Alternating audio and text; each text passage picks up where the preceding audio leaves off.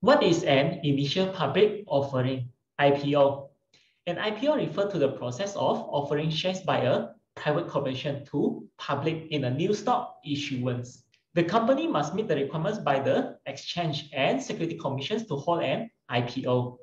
Why the company is doing IPO? There are few common reasons.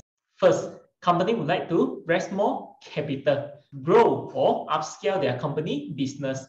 Second, to enable the existing investors to monetize their investment. Third, to reward its employees with equity. Or just to create visibility for its company, name, profile, or credibility. Who can apply for IPO? Any individuals that have a CDS account with Bursa Malaysia.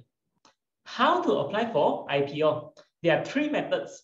First is the old school way, which we need to fill up the white form and buy the bank draft and submit to the issuing house.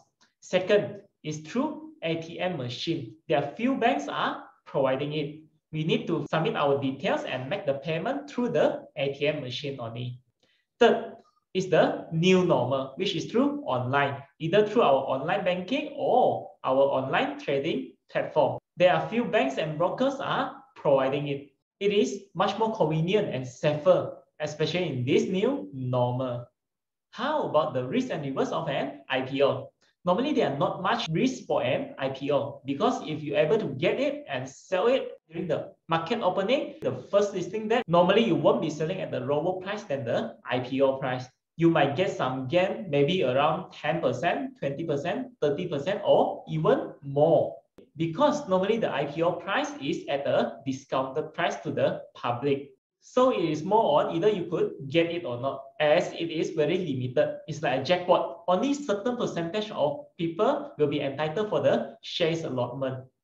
There are a few things that you need to know about an IPO. First, if your application is unsuccessful, it will be auto-refunded to your bank account if you are using the online method or the ATM machine.